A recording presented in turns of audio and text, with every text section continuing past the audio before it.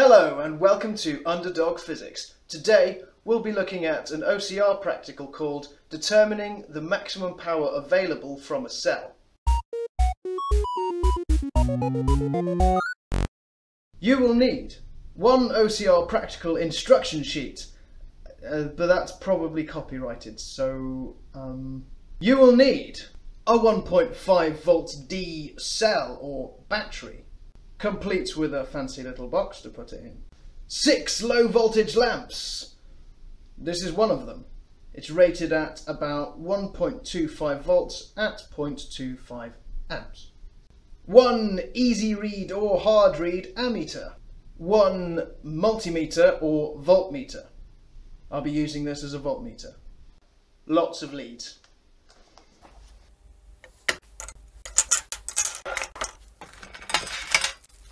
Oh yeah! Now that we have all our equipment set up, ready to use, we'll check if our battery is actually alive. We'll do this by completing the first task on the task sheet, which is to measure the potential difference across the cell. So we'll do that now. Next up, we'll try task 2, which actually has us measure the current. Now, in order to do this, we actually have to have a load across the battery to avoid any kind of short circuiting. So we'll pick up one of our lamps. Of course, just before you start this practical, you'll want to check that all of your lamps work. And this is easily done once you've checked that your battery is fine. So line up all your lamps in their various holders and test them one by one. Remember, we have to set up this circuit with the ammeter in series with the lamp. So I'll do that now. Fantastic. Now over the course of this experiment, we're going to want to measure the current in the circuit, which we can do with this ammeter, but also we want to measure the potential difference across this battery. So what EMF, or electromotive force, this battery is providing.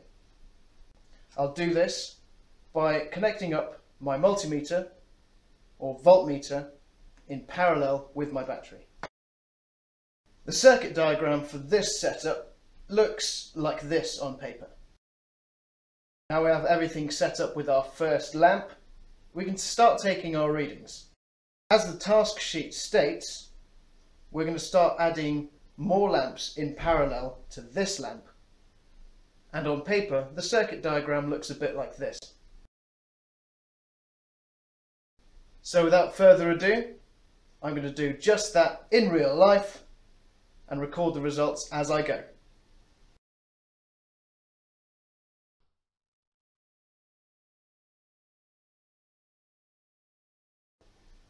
And here are the results.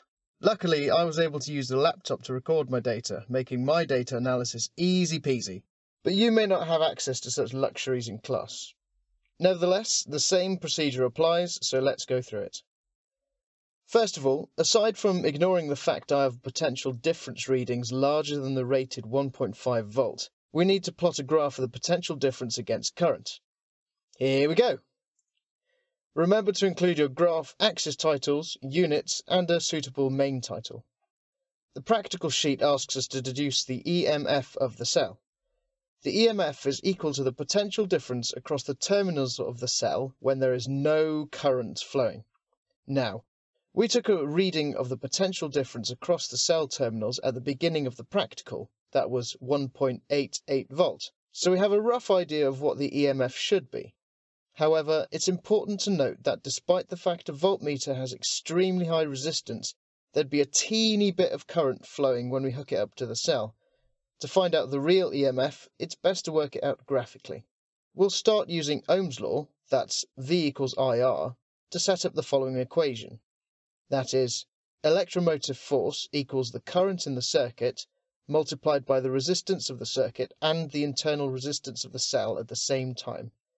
I'll see if I can make a video in future to go through this. For now, we'll condense the equation down some more to give us this equation. As you can see, if we reduce the current flowing through the cell to 0, that is, we don't connect the cell to a circuit, the EMF is equal to the potential difference across the terminals. The important thing now is that we can flip this equation around and compare it with a standard equation for a straight line graph, y equals mx plus c. Ta-da! With this in mind, we now know that we can use our graph to figure out not only the EMF of the cell, but also its internal resistance. Bosh! If you're using graph paper, now's the time to start drawing some lines of best fit, big triangles, and extrapolating to the y-intercept. But thanks to the magic of computers, I'll just ask my computer very nicely to give me the information I want. I have a gradient of minus 0.24, so this means that my internal resistance equals 0.24 ohm, and the EMF calculated graphically is equal to the y-intercept. This gives us 1.91 volts. It's not quite what we got by measuring the cell directly, but as I mentioned earlier, we were expecting that. Shame that neither answer is anywhere near the supposed 1.5 volts, but I digress. Now, as for the maximum current the cell can provide, we'll extrapolate the other way to where the graph crosses the x-axis.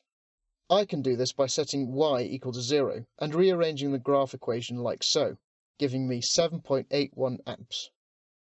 The next part on the practical sheet asks us to calculate the power delivered at these points, which I can only imagine is a trick question, since power is given by multiplying the voltage by the current, and our methods of deducing the EMF and maximum current earlier had us extrapolating to points of zero current and potential difference respectively. Lastly in this video, we can calculate the internal resistance using just two sets of data. Looking back at our equation, we can rearrange it to give us an expression for internal resistance, like so, and substitute in our values for the potential difference across the cell terminals and the potential difference in corresponding current for the particular load across the cell. Let's say this one. This gives us an internal resistance of 0.22 ohm. That's not bad, but remember we've assumed that no current is flowing at all when we've hooked up the voltmeter. Thanks for watching, stay tuned for part 2.